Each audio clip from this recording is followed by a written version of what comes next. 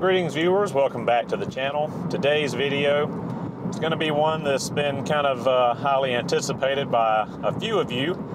This is going to be a review, talking points about my 2019 WRX Performance Pack. Now, as most of you know, I bought the car back in August of 2019.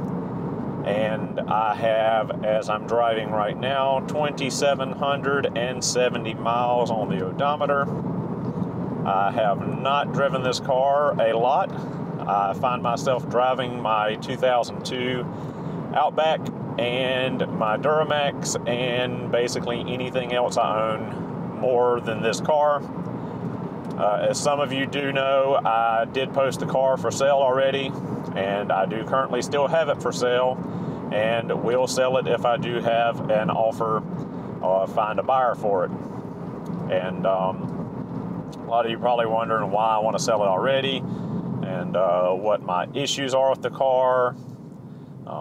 Is there anything I actually like about the car, or is it all bad? So figured we'd take a little time and go over that, talk about my experience with the car so far, the things I really hate about the car, the things I don't dislike too much, and my thoughts as a whole on newer Subaru vehicles. So as I was saying, I haven't driven the car very much, and mainly because I really don't enjoy driving the car. There's quite a few design changes on the newer Subaru chassis that I don't like. The car is much bigger than the old GD chassis WRX Imprezas.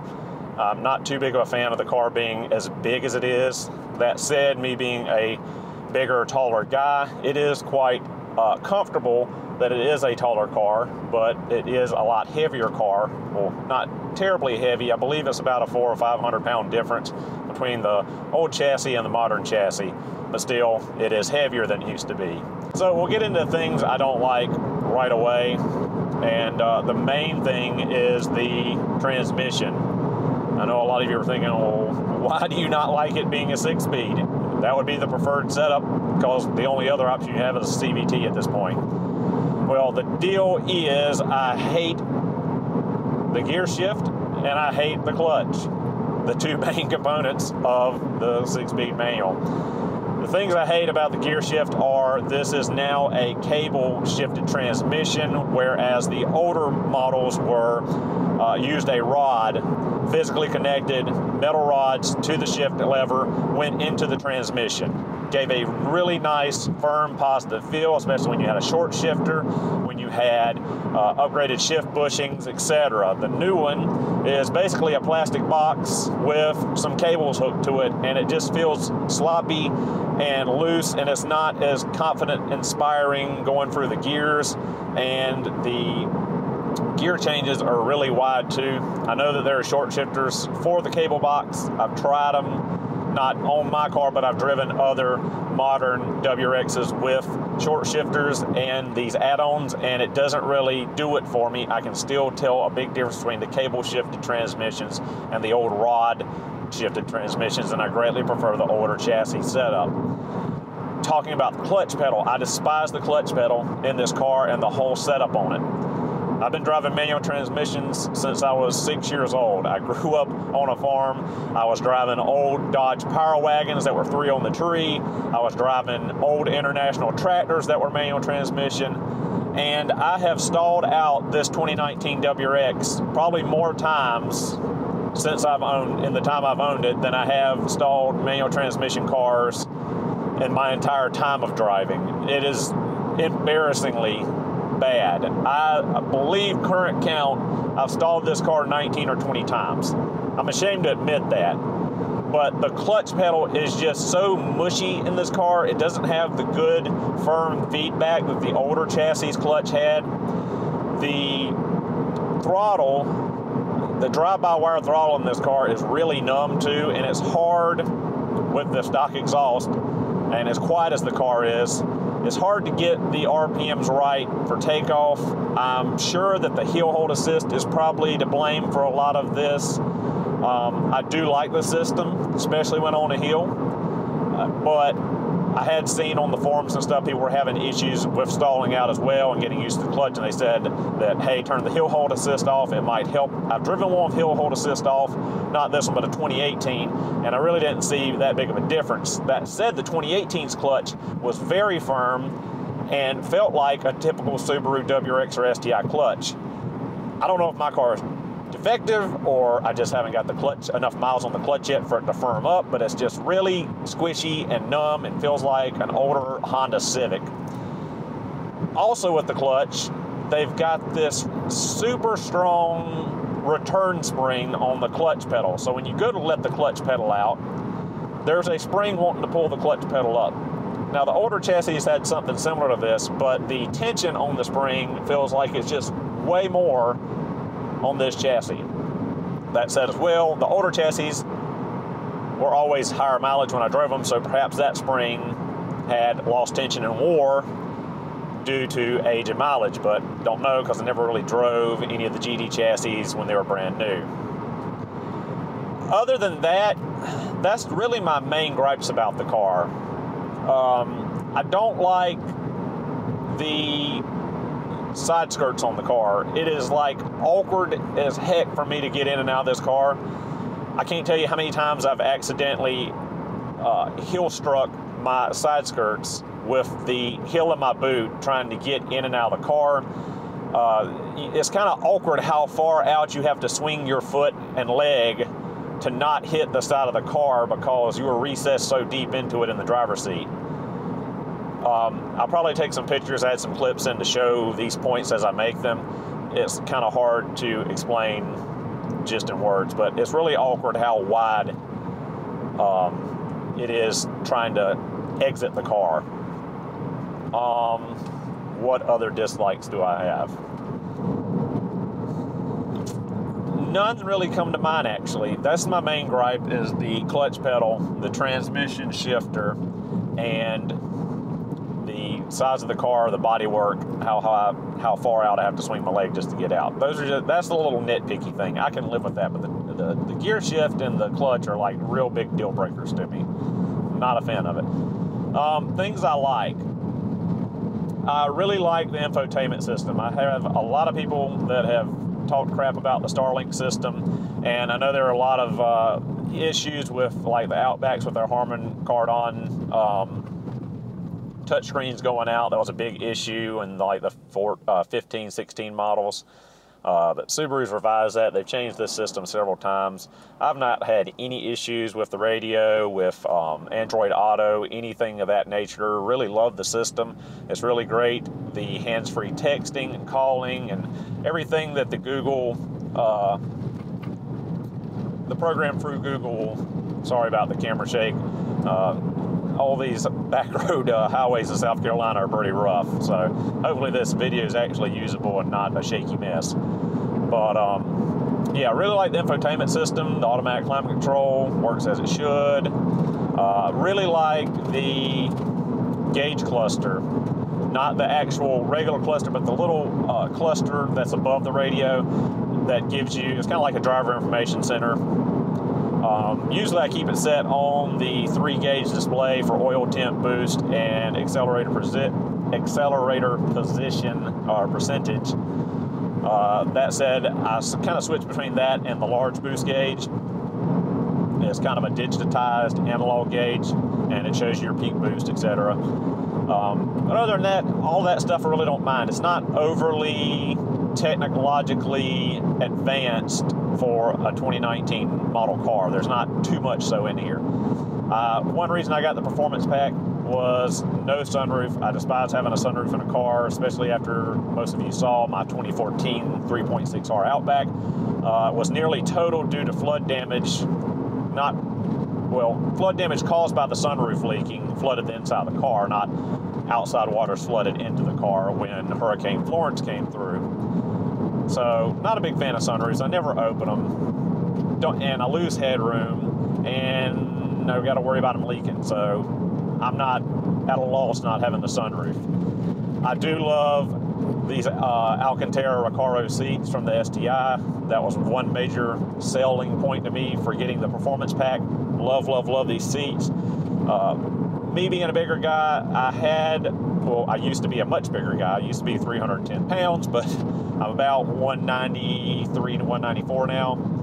I know back in the day that the older STI Recaros were kind of snug on me, especially in the bolsters. Evo seats were horrible. I couldn't sit in them just because I was so wide and out of shape.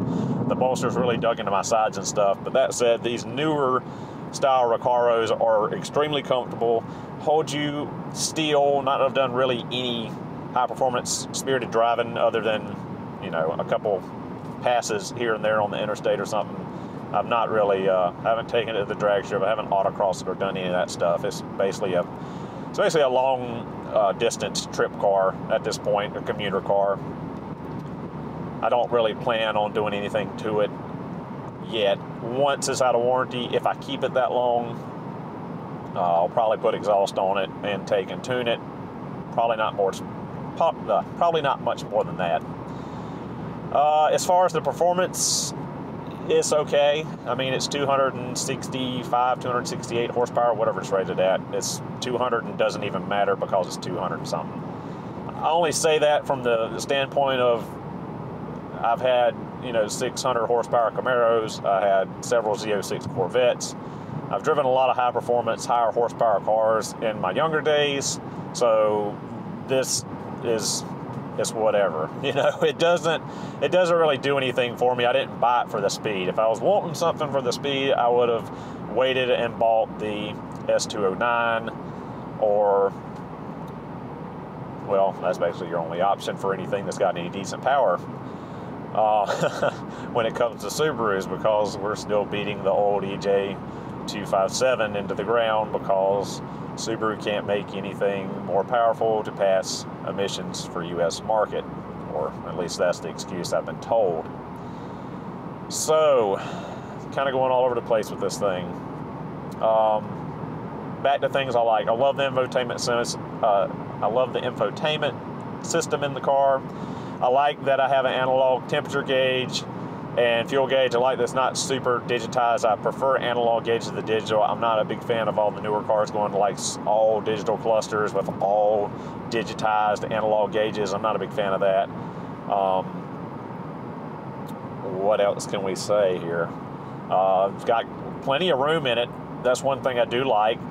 I'm contradicting myself now because I said I hated that the chassis was bigger, but I love that it's got more room, which kind of goes hand in hand. But yeah, if I need to go to Sam's Club or somewhere, instead of having to take the truck, I can fold down the back seat, and basically the trunk entire space opens into the back seat, and I've got all the storage space in the world. It pretty much has as much storage capability as my O2 Outback does with its back seats down.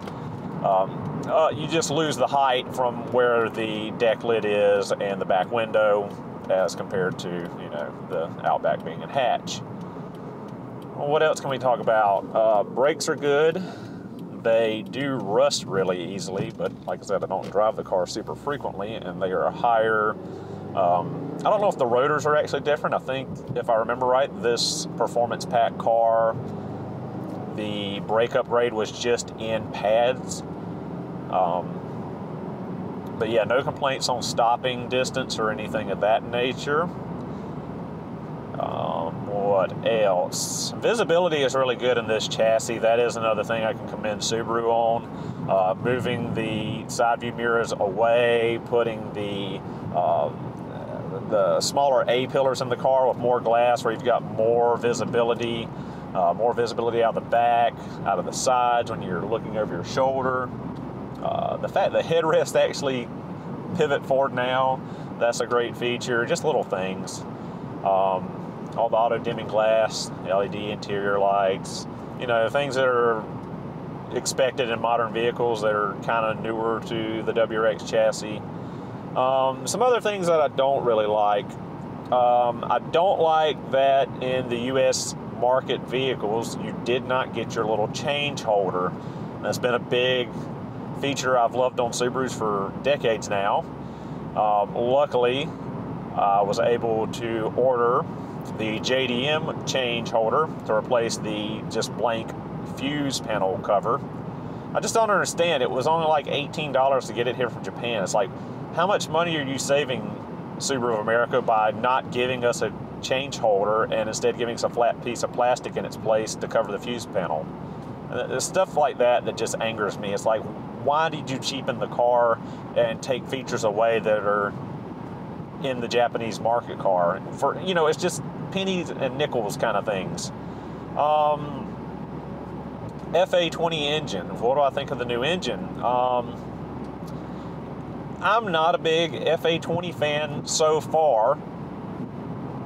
A lot of you take it or leave it at face value, but we've got a 2-liter engine, and factory, I've seen this car pull right at 20 pounds of boost, all stock tune, and it's making, like I said, 265 or 268 if I recall correctly, whereas the old EJ205 was, if I recall, 12, 13 pounds of boost, maybe. It might be less than that. It's kind of, I can't remember now. I think for some reason the WRX was around 12 and the STI was around 14. Might be wrong. But still, that car with that amount of boost made like 240, 245, somewhere in there. So it's not but like a 20 horsepower difference for quite a bit more boost. And an upgraded valve train, more sophisticated injection, the direct injection, the variable valve timing. There's so many more complexities to the FA20 DIT, and it's barely any higher performance than the EJ205. Now, the place that that engine really shines is fuel economy. The EJ205 in a WRX 5-speed, if you were lucky, you could get maybe mid to high 20s on MPGs. I filmed a video about 3 weeks ago on this car. I was commuting back and forth to Sumter, South Carolina, which is about an hour and 30-minute drive, 70 miles from where I live, because I was back with Snap-on that week, and I was actually training a new Snap-on dealer. So I was doing an economy run because it was all highway mileage basically, but I did have 2 fairly large towns I had to go through with lots of stoplights, so there's some stop and go mixed driving in there. But I tried to drive as economically as I could, always jumping to a higher gear, staying out of boost, keeping the climate control real low, trying not to run the AC compressor, you know, everything I could do to maximize fuel economy to see how good a gas mileage I could actually get out of a 6-speed equipped FA20 DIT WRX. And I believe, I'll have to go back for my video clips on that, I think at the end of the week when I refilled, manually calculated, I think I averaged like 31.8 miles per gallon. I believe the information center's estimates were like 33 mpg, but really, really good gas mileage in my opinion for a 260 some odd horsepower, 6-speed manual, all-wheel drive sports sedan. I mean, you wouldn't have thought that that kind of mileage would be capable in this car. That said, I believe the car's window sticker, I think Subaru only rates these cars at like 28 or 27 mpg, so to get 132 is pretty impressive in my book. That said, so many people talk about horrible gas mileage in these cars because they can't keep their foot out of the loud pedal and they need their boosty boost. So if you drive the car reasonably like a traditional car, I mean, these cars are fairly economical commuter cars that you can still have fun in when you put your foot down. So I do respect Subaru for, you know, they did improve emissions, they did improve fuel economy and all that, but I just feel like the EJ was a stronger engine. The offset conrods in the FA20 I see as a big point of weakness. Yes, they're easier to assemble the engine, remove and install the connecting rod and the piston assembly, but back to symmetry and balance, the EJ was just more symmetrical and balanced with straight on old school conrods. The FA is just so much more complex with the timing chains, and you have less maintenance than the EJ. And the fact is, you don't have to change the timing belt, but you have more complexity and expense. Whereas now you have a full aluminum timing cover, front and rear, that you have to seal. You have all these O-rings that go between the covers, all RTV. You know, it's just more points of oil seepage and oil leaks that are far more expensive to repair than pulling a plastic cover off and throwing a $60, $70 timing belt at, or a $250 timing kit. I do like that they have an external water pump now that's turned off the serpentine belt. It's far easier to service. That said, if you replace your water pump with the timing kit, and the water pumps were cheap enough, I never really saw issues with the water pumps. Normally when I saw water pump issues on the EJ series, it was because they neglected to replace it. When they replaced their timing belt, then they would have, you know, a bearing failure and cooling out the weed pole, or the gasket would fail with age, or something like that. Another big issue with the FA20 now is the direct fuel injection. We've kind of stepped back in time. Old vehicles had issues with carbon buildup on the valves. When port fuel injection came in, the port fuel injection really alleviated a lot of those problems, because you had fuel injectors spraying fuel, which is a solvent, on your intake valves, and it was constantly cleaning your intake valves. Well, now that we don't have the port fuel injection anymore, we have the direct fuel injection. No longer is that solvent fuel being sprayed on the intake valves, and with the PCV system, we have all the oil mist coming through the intake, and it's just getting on all the valves, carboning up the valves. And we've all heard for years now with the direct fuel injection cars that valve carboning is a pretty big issue. So Subaru has their valve cleaning kit that they sell. It's basically a can of seafoam and a special tool that's basically just a hose that you hook to the intake and run the car, and it's supposed to clean the valves. The more effective method is to take the intake manifold off and do walnut blasting to get the carbon off the valves. But it's just more expense and aggravation, you know, compared to the older EJ series cars or port injected cars. You just didn't have that issue. Toyota's D4S system, brilliant. You have port and direct injectors. You've got port injectors that spray sporadically to keep your valves clean. You've got your direct injectors for you know, better fuel economy and less fuel waste. So best of both worlds. I wish Subaru could work out. Not now, I'm sure, but maybe a little bit in the future, now that Toyota's bought, I think, 20% controlling asset of Subaru, where they had like 12 point something percent before. Hopefully they will come to terms, and Toyota will allow the D4S system to be installed on the newer Subarus, and hopefully get rid of the issues with the valve carboning. We could talk on and on and on as I'm driving around, but I see we're at 26 minutes. I don't know how long I'm going to make this video. Hopefully I can cut it down for you guys. Basically touched the points I wanted to touch. Overall, the car is decent, but I'm not happy with it, so I'm going to sell it if I can. I don't like the stick shift, don't like the clutch pedal, and don't like having to step out as far as I do. Kind of a minimal problem, but the first two are kind of major. Things I do like. Fuel economy. Really nice fuel economy in the car, the infotainment system, the digitized gauge cluster, the Recaro seats, and the overall look of the car. This really aesthetically pleasing. Just my thoughts. Any of you guys watching, if you have a 15 to 2020, what are your thoughts and feelings? Do you agree with what I said? Do you disagree? Is there things that you hate about your 15 to 20 WRX STI I did not cover? If so, leave it in the comments below. If you enjoyed the video, please leave a thumbs up, comment, interact any way you can. It really helps out the channel, helps get the video around, get some views, helps me out. Really appreciate it, guys. Thank you so much for watching. Hope you enjoyed. I'll see you in the next video.